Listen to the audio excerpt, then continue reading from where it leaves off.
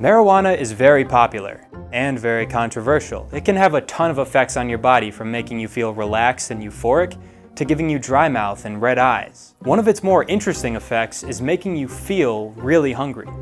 But what exactly does weed do to your brain and body that makes you just want to keep eating? The active ingredient in marijuana is TETRAHYDROCANNABINOL, more commonly known as THC. Once in your blood, it takes just seconds for the chemical to reach your brain.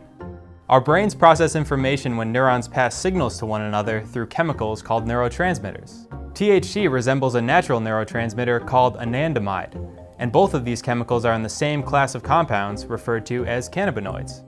A Yale study conducted on mice found that cannabinoids seem to interfere with the behavior of a special group of cells called POMC neurons. They're found in the hypothalamus, the part of the brain that helps regulate many of the body's key processes, like heart rate and temperature.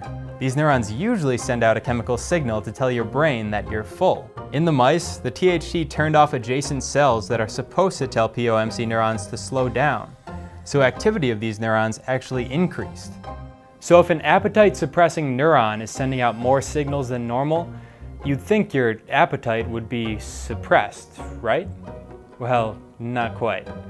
The THC also activated a receptor inside the POMC neurons, causing the cell to start producing endorphins, which actually increase appetite. So the mice ended up eating more, not less. So basically, cannabinoids just completely confuse this function of your hypothalamus. They ramp up activity of POMC neurons while completely flipping their functionality. And while not every scientist agrees with this explanation, most people would agree that smoking pot definitely makes you hungry.